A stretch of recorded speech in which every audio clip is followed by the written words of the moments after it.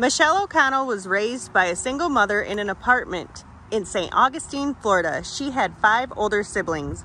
On the night of September 2nd, 2010, Michelle settled in with her boyfriend Jeremy Banks, her brother Sean, and another one of her brothers for the Paramore concert here at the St. Augustine Amphitheater. Obviously, this was a very close-knit family. She had also spent time eating lunch with her sister, Christine, who went by Chrissy, earlier that day. Now, at the time, she told Chrissy that she had plans to break up with Jeremy. Her sister said to her, well, you might not want to go to that concert tonight because he's going to be really angry if you're planning to tell him that today. And she said, well, I've got the tickets. I'm going to go have a great time. According to her brother Sean, everyone was having a great time at the concert, with one rather large exception being Jeremy Banks. Sean said that Jeremy seemed very angry throughout the concert, and about an hour into the concert, he asked to swap seats with him so he could enjoy the concert with his sister. Unfortunately, it would be the last evening that anyone in this close-knit family would get to hang out with Michelle ever again. That's because later that evening at Jeremy and Michelle's house, 2 gunshots went off. At the age of only 24 years old, Michelle was found dead in the bedroom. Had she killed herself? That's what Jeremy Banks says happened. Or was it murder? We're going to look into the case more. This is Twisted Crimes. Be sure to hang around until the end of the video, where we will share our opinions on what we think happened. By the time Michelle turned 20 years old, she had a daughter of her own. She named her daughter Alexis. Family members would later say Alexis was the most important person in her life. She wanted to be a great mother for her daughter, and part of that was making sure she provided for her. So for a while, she was working 2 jobs in order to be able to do that. Her brother Scott was a St. Johns County Sheriff's deputy. Through him, she met Deputy Jeremy Banks, who also worked for the St. Johns County Sheriff's Department. They had been dating for a little more than a year at the time of her death. In the weeks leading up to her death, she found her dream job at a daycare center. It was an important job. She was given her own key for the daycare center so she could come and go even when the center was closed. Also, the pay was much better than what she was being paid at either of her current jobs. Because of this, she would be able to work just one job and still be able to properly provide for Alexis. She also was going to get health insurance for herself and Alexis through her new job, which was apparently something she had never had as an adult before. According to her new boss, Teresa Woodward, when she told her this, Michelle said, "Hey, I might go to the doctor soon. Not because I need to go, but because I actually have health insurance." Her sister Chrissy was watching 4-year-old Alexis during the concert. She said Michelle started sending her strange text messages while she was still at the concert. Michelle, promise me one thing. Lexi will be happy and always have a good life. Chrissy, promise you what? Michelle, that no matter what, Lexi will always be safe and loved. She also sent a text to her brother Scott saying, Lexi, never forget. After the concert, she sent Chrissy one final message, I'll be there soon. According to Jeremy, he enjoyed the concert. But in an interview with Detective Jessica Hines in a police car outside his house after Michelle was found dead, he did admit they had been arguing quite a bit lately. He claimed they made a mutual decision to end the relationship. He would later change that story. His off-duty sergeant was also sitting in the police car for the interview. Alright, this is Detective Hines. It is officially September 3rd at 1:23 in the morning. I'm here with Jeremy Banks. Jeremy, tell me about tonight. Tell me where you at, what do you guys have going on? We're at the amphitheater for the concert that went on. But we argued a little bit there. We, argued a little bit earlier today, but nothing terrible. Just we were both fed up with each other's bullcrap that we've been we've been dealing with. We've been together a year and some odd months, I guess a month now, but we were at the show. I enjoyed the show. She enjoyed the show, from what I understand. And in the car, we were talking about it. We had decided that we were going to break up. She was going to move out. But according to Jeremy, the fighting had ended by the time they got home. We came home and we weren't arguing when we got home. We got home and we talked about it. We just said, enough's enough. We've been fighting. We're done. And I told her that I do love her. That I love Alexis, her little girl. But I just don't feel like we're best friends anymore. It's not working out. And she agreed. Right. And we were talking about it. And I raised my voice. She raised her voice. We argued. But when we got to the house, we were fine. We started talking, and then kind of just played out from there. Okay. What was it? What'd you get to drink tonight? I was drinking beer. What Bud Light. beer? Bud Light. Oh. Big ones. I don't know. How many do you think you had? 4, 5, maybe. Okay. And if I did the math, I had $100 in cash. They were $7 a piece. Yeah. I don't know. I said about 4 or 5. Did she drink beer also? Yeah, she had about 2, 3, maybe 4. I don't know. Is that unusual? No. Okay. No. That's about normal. Okay. Did she seem to be... I mean, we all know at that point that we're, starting to get that feeling of being buzzed and getting drunk kind of thing. Did she seem to be impaired at all? No, like I said, I had a little bit. So I was definitely on the verge. I was definitely not able to drive. Mm-hmm. But she seemed all right. She didn't seem any different than what she normally is. Okay. I mean, I guess you could say buzzed. But I was pretty impaired myself. Now this seems strange to me. You've got a situation where there are 2 people drinking at a concert. At least one of them, being Jeremy, is drunk, based on his own admission. According to what Chrissy says Michelle told her at lunch, she was going to break up with him after the concert. So let's say Michelle brings this up to Jeremy on the ride home. Then he claims they mutually decide to break up. Then they're totally fine when they get home. He even told her he didn't feel like they were best friends anymore and it's not working out. Then he says she agreed. Clearly he's saying it was basically his idea to break up. I agree with you. The drive from the amphitheater here to Jeremy's house, where we are now, is only about 20 minutes. So we're not talking about a very long time for all of this to play out. Also, they had been drinking. And we all know when you're dealing with a drunk, it's very hard to get them to calm down. And normally, the only way for that to happen is when they finally pass out for the night. Jeremy said after the concert, when they got back to his house, which is also where Michelle had been living for several months, he stayed outside talking to 2 friends for about 10 to 20 minutes. During that time, he only saw Michelle once when she came outside to grab her makeup bag from the car. He said she had told him she was going to pack up all of her things and move out, which again seems very odd. It's late at night, and she's going to pack up her things and move out? She hasn't even gone to pick up her daughter yet. And she hasn't contacted anyone telling them what her plans are. After his friends left, Jeremy said he stayed outside, sitting on his motorcycle in the garage, when suddenly he heard a pop from inside the house. He ran inside. The door to the bedroom was locked. He heard another pop. He said he knew right away. It was the sound of gunshots he had heard. Then he kicked in the locked door to the bedroom and saw Michelle on the floor. 911. Hey!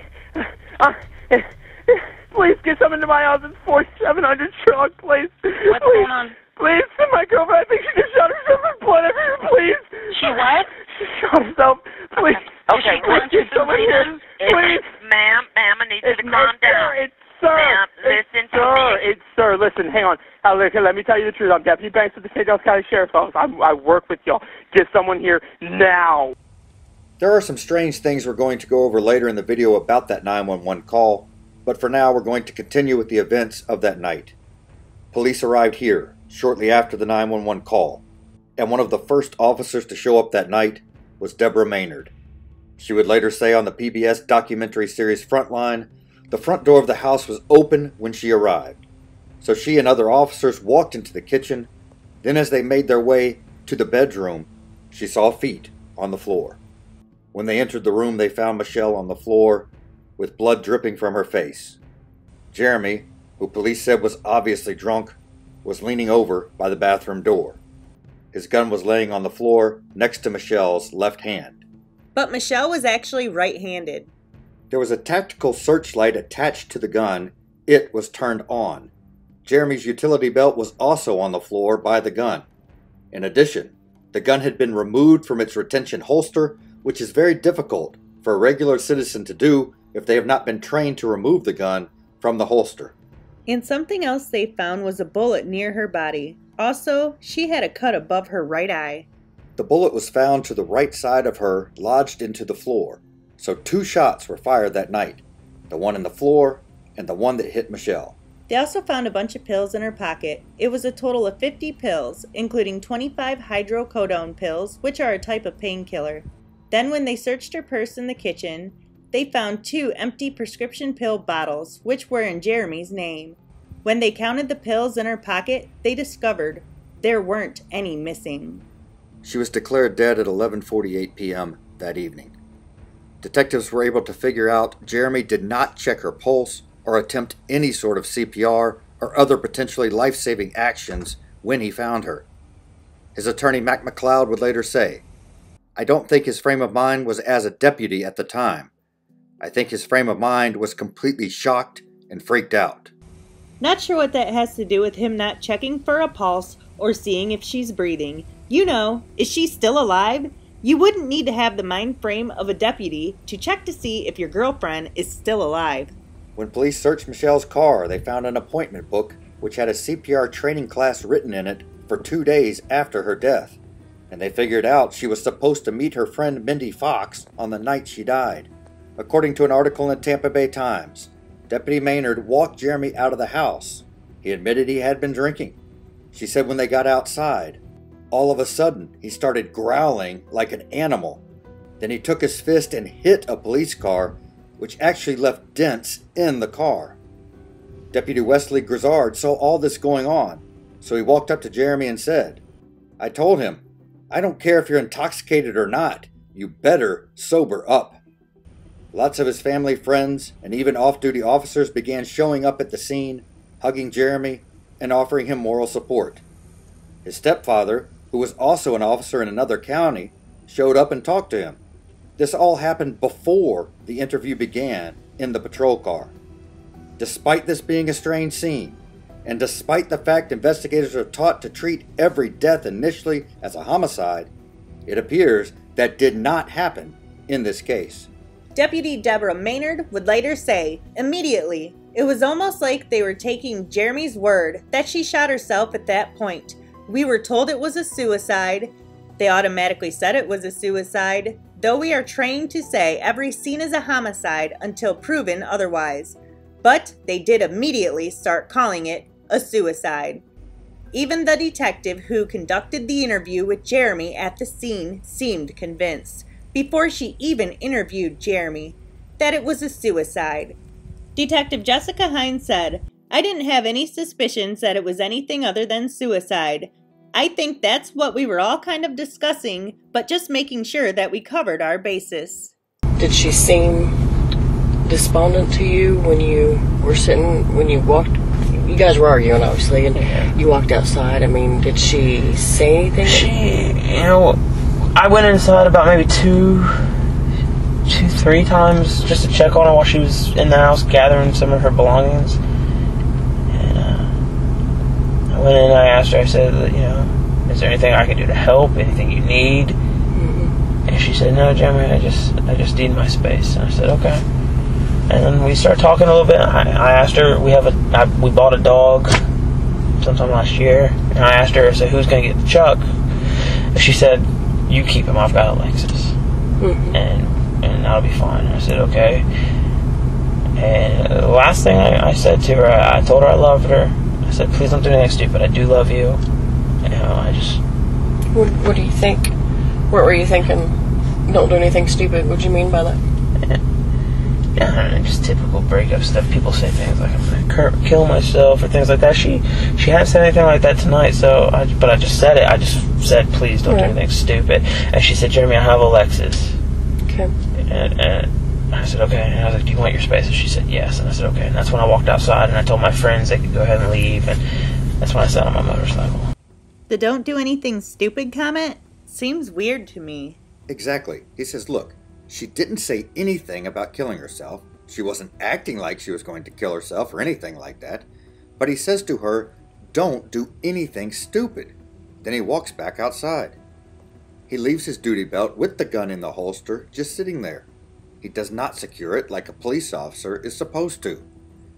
Even his own attorney, Mac McLeod, told ABC's 2020, I think that the policy was to secure your firearm, which primarily for law enforcement officers means you put it in either a gun lock or in a secure place up higher so that children and things and other people in the house can't get to it.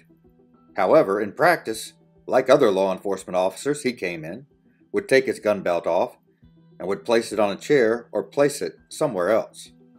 Now, it makes sense that some police officers don't follow that rule to a T, especially if there aren't any kids in the house at the time.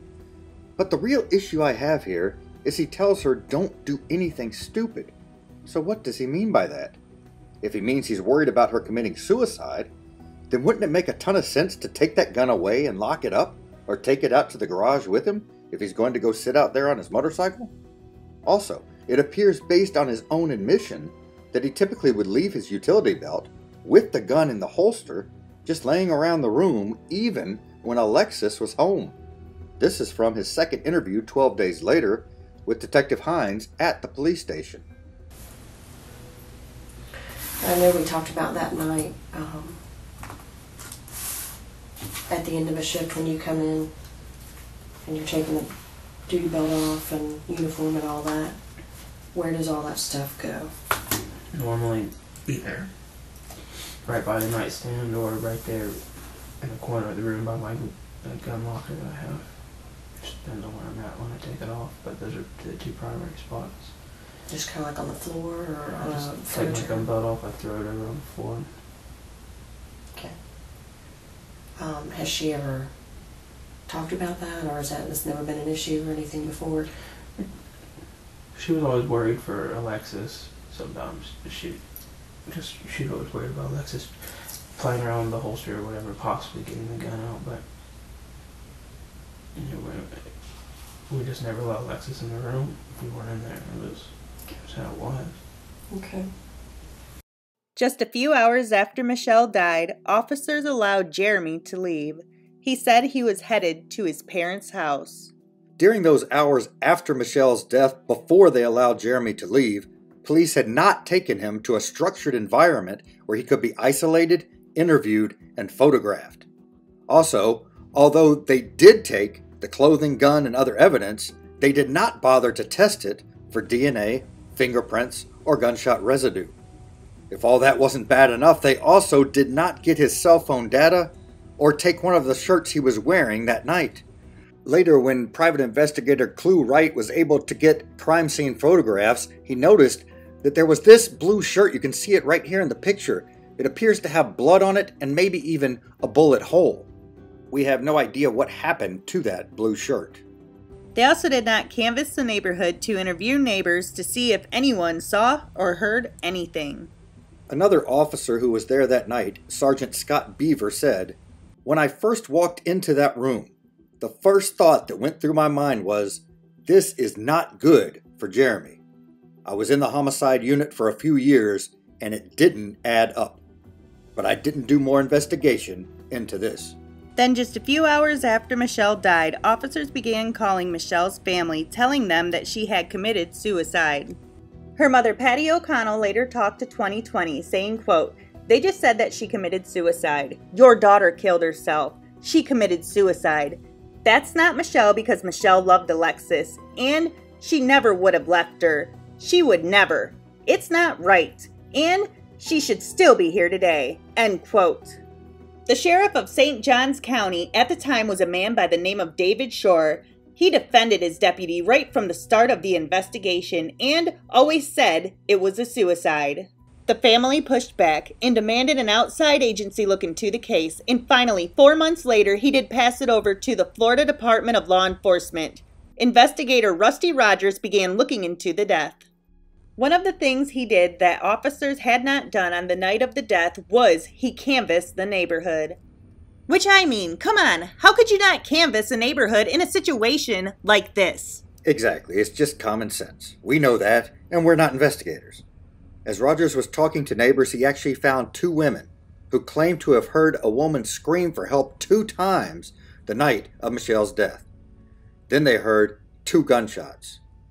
Those 2 women passed Secret Service lie detector test and signed sworn statements. Sheriff Shore then attempted to say the women were unreliable witnesses because they both enjoyed smoking marijuana and didn't remember whether they were smoking weed that night. But these women deny this. One of them told Frontline, quote, "Totally false, completely. Nothing was ever said to us about any kind of drugs or alcohol," end quote. And remember, they both passed polygraph test and signed sworn statements. Rogers also submitted everything for DNA and fingerprint testing. He got some shocking news when DNA results came back from the gun and duty belt. It turned out there were not any of Jeremy's fingerprints or any of his DNA on either the gun or the duty belt, despite the fact he had worn them to work that day. There was also no trace of blood on the gun, even though blood was found on Michelle's arm, legs, and hands.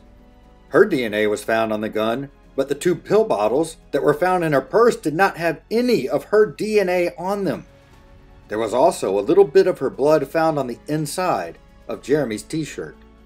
Now this is interesting because how do you open the pill bottles and place the pills in your pocket without leaving your DNA on the bottles? The New York Times reported Rogers got a crime scene reconstructionist with the FDLE to take a look at the case. The conclusion was, for the shells to end up where they had, whoever pulled the trigger had to have been left-handed. Which, as we know, Michelle was not left-handed, but the report said Jeremy is left-handed. According to ABC News, Rogers also got the University of Florida Child Protection Team to interview Alexis, who was 5 at the time. During the interview, Alexis said Jeremy was, quote, a bad person and that he fights with their mom. She also watched Jeremy hit her mom with a belt one time. Alexis also said, she said, my mommy would say, stop, stop, but he wouldn't stop. Rogers was also able to interview Jeremy as well. It was the first interview about the death Jeremy had done with anyone outside his own department. During the interview, Jeremy did admit to getting physical with Michelle at one point in the relationship, although he said she had started it and basically he was defending himself. Rogers also had a field test conducted to see if Michelle shot herself or if someone else shot her. His opinion based on the results of the test was that this was a homicide.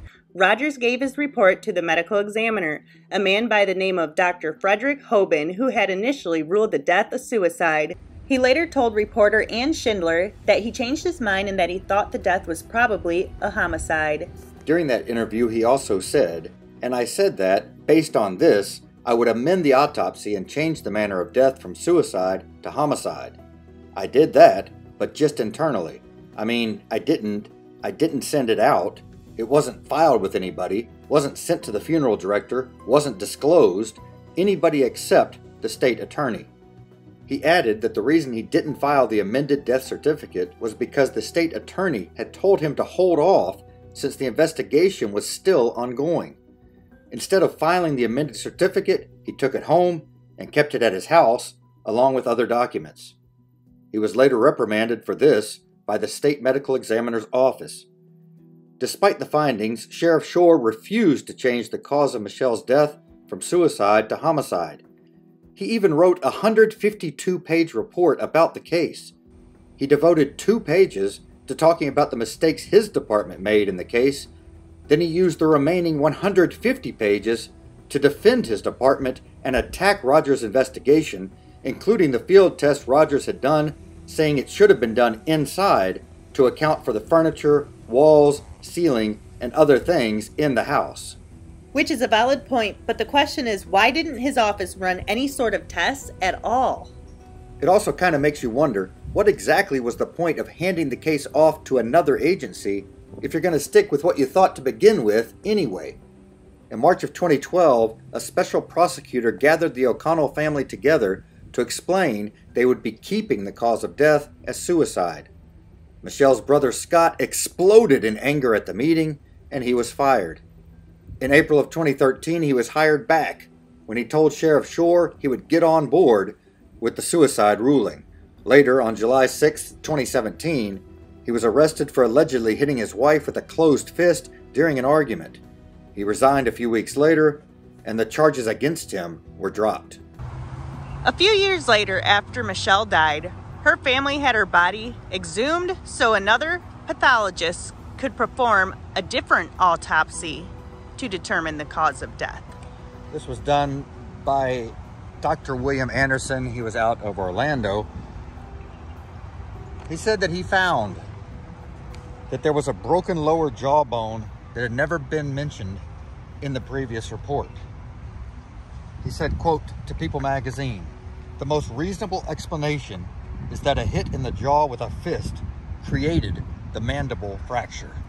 So the question then became, had he been violent with her in the past? One thing we've always found out about these situations where there's an abusive relationship, that there's other abuse that's gone on with previous girlfriends, or there's been abuse previously with the current girlfriend. In this situation, the family says that yes, there was some abuse, but they were thinking that she was afraid to tell the police because she's in a bad situation here. He's a police officer, her boyfriend, and therefore he's friends, or at the very least colleagues, with the people she's got to turn him into to investigate any kind of abuse. Here's her grave right here in front of us. Michelle O'Connell, October 6, 1985, September 2nd, 2010. Now, Patty says, I saw him be rough with her in my house. He acted like he was fooling around, and he took her down like the way police take a person down. And it was a hardcore slam on the floor. And then when she complained, he immediately said, Michelle, I'm not hurting you. My gut feeling was that he was hurting her, end quote. Kristen O'Connell says he put his knee up on her stomach and pressed really hard and slammed her. And she called me. She said, Chrissy, I'm bleeding. And I told her I was going to call an ambulance. And she said, please, you're going to make it hard on me. Please, I don't want any trouble. She was so scared to go for help. I think she may have been influenced by the fact that he would lose his job and retaliate against her, end quote. After that second autopsy on May 23, 2016, Sheriff Shore released another written statement, this time writing, the information presented today is nothing new, and all was reviewed during the initial autopsy. Molesting Michelle from her place of rest using some freelance type approach is beyond unconventional. It was reprehensible. As for the allegations of abuse, Jeremy, in both his initial interview in the police car and then again in the follow-up interview 12 days later, told a completely different story. Let me ask you this. In the past, has this ever been something that she said she would do? Have there been threats? About a month ago, we were fighting, and it was at the point where I told her I was sick, pack her stuff and go. Mm-hmm. We were fighting, and she tried to come at me, and she tried to hit me, and I grabbed a hold of her, and I said, what are you doing? You know what I'm doing. You know who I am. You know what I do. You're putting me in a bad spot. I said, just go. And she grabbed her daughter. Alexis was staying with us at the time. Was at the house, and she put Alexis back in bed, and we started talking in the living room, or in the kitchen, excuse me, and she tried to hit me again because she was just so angry. Mm-hmm. And whenever she did that, she said, I mean, not verbatim, I can't tell you exactly what she said, but the words were, sometimes you just make me want to kill myself. Okay. Whenever she said that, I said, are you kidding me? I mean, my reaction was just in shock. Like, I can't believe you just said that. You know what I am, who I am. You know what I do. And we talked about it. Things were calmed down. I mean, that was the extent of it, truthfully. Then we talked about it. We calmed down, and we worked it out. Okay. Did it seem like a depression issue at all? In hindsight's 2020, you know. Maybe. I mean, I don't know. She's because she would be one way one minute, and she'd get over it, and she'd be fine. So I never thought anything of it. Okay. Did she ever make any threats of suicide to you? Did she ever say anything? About a couple months ago, maybe a month and a half or so, we got into a big fight, and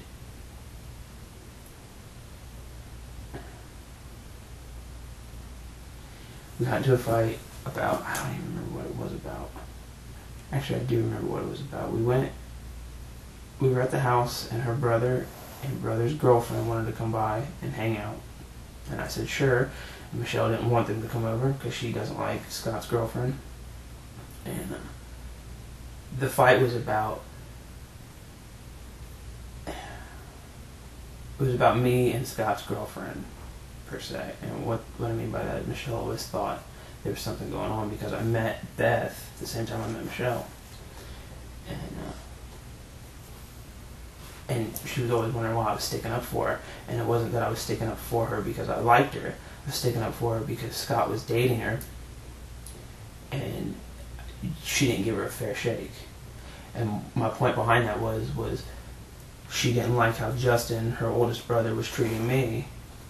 And he hated me for no reason. He still hates me, especially more so now. Understandable. But he hated me. He came at me with a hammer on Thanksgiving. And she hated him for that. And I kept saying, you're doing the same thing Justin was doing. And that was what the fight was about. And, I think words got heated, and I told her to pack and get out of my house. And she was in the process of doing it. And she came at me. She tried to hit me, and I put her on the ground. And when she calmed down, she got up and she grabbed Lexi and started arguing with me more, and I told her to put Alexis back in the bed because she didn't need to hear this crap. And then she tried to hit me one more time after she put Alexis in the bed. And she said, Jeremy, I don't remember exactly what she said, but I remember she said, sometimes you make me want to kill myself. Of course, we all saw clearly in the Gabby Petito murder that the abuser will often try to turn things around and act like they were the one being abused. That is certainly a possibility here. Especially since no one has come forward publicly at least and said, hey, Michelle was abusive to Jeremy. The only people who have come forward have been several family members of Michelle who say it was Jeremy who was the abuser. Also, in that second interview with Detective Hines, Jeremy admitted he had read the police report about the investigation. So I ran to the living room, I grabbed the phone, and I ran back to the bedroom, I kicked the door in, and there she was. I never saw where she actually shot herself. I didn't see any wounds, I didn't see an exit wound, I didn't see anything. I just saw her lips were already blue and there was a lot of blood. And the gun, I've already read the report. I know I probably shouldn't have. But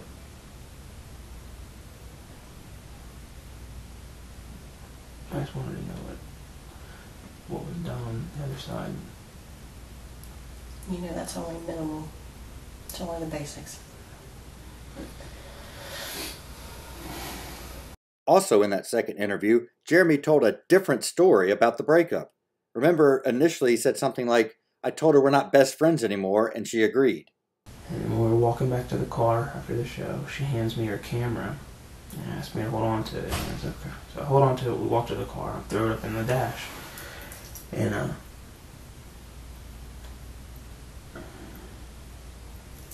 decided I wasn't going to drive because I had a lot to drink, and she said she was perfectly fine, and of course I was like, okay, well if you want to drive, go ahead. And on the way home, she was making a whole bunch of statements. One of them, she asked me where the camera was, and I said, it's on the dash, and she said, okay, don't lose it, make sure Lexi gets it. I said, okay. And how old is Lexi? She just turned 4. She said, make sure Alexis gets the camera. I said, okay. And she said, I'll have my shit out this weekend. I said, are we breaking up? And she said, yep. And she said, I'll have my mom come by this weekend and get my stuff. And I said, why your mom? And she said, because I'll be away. And I didn't think anything of it because every time One of the things she told me when we first got together was she was already planning to move to Virginia, which is where her oldest brother lives. And she always said that the reason she stayed is because she met me, and that if things didn't work out, she'd go back to Virginia. So that's what I thought she was talking about. She'd just be in Virginia. We need to mention that another medical examiner, a man by the name of Dr. Predrag Bullock, also took a look at the case. He had an interesting explanation about the cut above Michelle's eye. He felt it was a suicide and said, "The only sound, solid forensic explanation is that the gun was upside down and the tactical light caused that." In the Frontline documentary, they actually brought in forensic scientists to take a look at this theory. Forensic scientist Peter Day Forrest said, "The idea of it recoiling forward is absurd." Forensic scientist Peter Diakzuk said, "In my use of firearms, it defies the laws of physics to have the gun go forward after it's shot. I did, in fact, fire the gun and document it using high-speed photography. It simply confirmed the only movement post-discharge is rearwards, not forwards. I'm not saying that the tactical light could not have made that injury. I'm saying that it did not make that injury at the same time that the fatal shot was fired." Adding, "If it made the injury in advance, that could have been some sort of an aggression taking place against the victim." Back in 2010, this was a bar called Ring of Fire. Danny Harmon was the owner at the time. He said the very night after Michelle died, her boyfriend showed up here at the bar, Jeremy Banks. He said that Jeremy was making suggestive remarks about her. He said, quote, "He told me that all she ever did was put him down and make him feel bad about himself. He was going to be moving on with his life, and he wasn't going to let the blank hold him back anymore." He said in a sworn affidavit that he was sure Jeremy had something to do with her death. Attorney Mac McLeod says his client did not speak to Harmon that night, saying, quote, "My client wasn't anywhere near that place the night after Michelle took her life. Anytime there's a factual investigation, the facts demonstrate this was a self-inflicted gunshot wound." In January 2019, Eli Washtalk was doing his own personal investigation, looking into the death of Michelle O'Connell. At the time, he was living inside this gated community called World Golf Village, inside a condominium complex called Laterra. Now, he was also close friends with Michelle's mother, Patty. Patty described him as another son to her. He had gone to the sheriff's department and made open records request to get all the information from Michelle's case, and he was doing this investigation. Patty felt that he was close to coming to some answers. She said Washtalk was tracking, quote, on every move Michelle O'Connell's killer made. She said Washtalk told her the suspect, who was in a sheriff's patrol car, once ran Eli and son off the road. Now, he had a neighbor here inside the World Golf Village at the condominium who would later say that Eli had actually rented out the apartment or the condo below his because he was so nervous that someone was after him, and he was having his kid stay in that apartment to keep the two of them separate. Then, on January 31st, 2019, someone walked into his apartment and began firing. They found bullet holes throughout the apartment. His son showed up that morning and placed a call to 911. What's the location of your emergency? 945 Registry Boulevard. Do you need law enforcement or fire rescue? Well, I think I just need an ambulance. Okay, hold on just a second. I'm going to get fire rescue on the line and give them your address. A moment. Just stay with me for a second. Alright. Fire rescue. He's at 945 Registry Boulevard? Yeah, 305. I'm sorry, what's going on there? Got shot. Got shot? Yes. Okay, what makes you think that? He's currently laying on the floor with blood around his head. Okay, is he breathing, sir? It does not appear to be so. Okay. And is there any way you can look at his chest and see if it's going up and down? I don't believe it is. Washtak is buried in the same cemetery as Michelle. His grave is actually just a short distance off to the right of her grave. He was 38 years old when he died, and he left behind a 15-year-old son. Police have not named any suspects in his death. They have ruled it a homicide. Now let's go back to that 911 call. We're going to share our own opinions of the call as well as enlist the help of the folks at Statement Analysis. We'll link their website below. 911. Hey! Please get someone to my house. It's 4700 Sherlock Place. What's going on? Please, my girlfriend, I think she just shot herself with blood everywhere, please. She what? She shot herself. Please. Okay, Please get someone here. Please. Ma'am, I need you to calm down. It's sir. Ma'am, listen to me. It's sir. Listen, hang on. Let me tell you the truth. I'm Deputy Banks with the St. Charles County Sheriff's Office. I work with y'all. Get someone here now. The first thing I clearly notice is how his voice drops, and suddenly he's trying to put himself in charge. Yeah, he starts out screaming and hysterical, like, my girlfriend, she shot herself. And he's got this real high-pitched voice. And then it's like, when she says ma'am to him, his voice drops. He's got to be in control. The concern seems to be gone for Michelle, and he's more concerned that he's being called ma'am by the dispatcher. Another thing Statement Analysis points out is at the beginning, he thinks his girlfriend shot herself, rather than he knows she did it. 911. Hey! Please get someone to my house. It's 4700 Sherlock Place. What's going on? Notice, he doesn't ask for help for his girlfriend here at the start of the call. Of course, asking for help should be the entire point of a 911 call, but is something he does not do here. Ma'am, I need you to calm down. It's sir. Ma'am, listen to me. It's sir. Listen, hang on. This is when his voice drops and he wants to clarify he is not a woman, and it is sir she should be calling him. You can also pick up some clues with this part about the respect he feels he deserves from other people. Right, and specifically we're trying to see if this was potentially an abusive relationship. If you figure out he demands to be respected, then you wonder if perhaps he didn't feel he was being respected properly by Michelle at different points in the relationship. Ma'am, I need you to calm down. It's sir. Ma'am, listen to me. It's sir. Listen, hang on. Let me tell you the truth. I'm Deputy Banks with the St. Charles County Sheriff's Office. I work with y'all. Get someone here now. And it's not like he's just saying it once. He's repeating it over and over and over again. It's sir, it's sir, it's sir, it's sir. Then he uses a classic line, let me tell you the truth, which according to Statement Analysis, it means the next thing the person is going to say is probably true. But it's going to be followed up by something that isn't true. Again, reading directly from Statement Analysis, he says, I'm Deputy Banks. Note that he uses title rather than first and last name. He sounds like one who is desperate for respect. This does not bode well for the girlfriend. Note that he now demands that they get someone out there, but fails to ask for help for the victim. He does not beg, he orders. This is part of who he is. Okay, I need you to calm down then. You know how it goes. What's the address? 4700 Sherlock Place. Okay, what's going on there? My girlfriend just shot herself with my CC weapon. Please get someone here now. Please. Sir. Now we hear the first big change in what Jeremy is saying.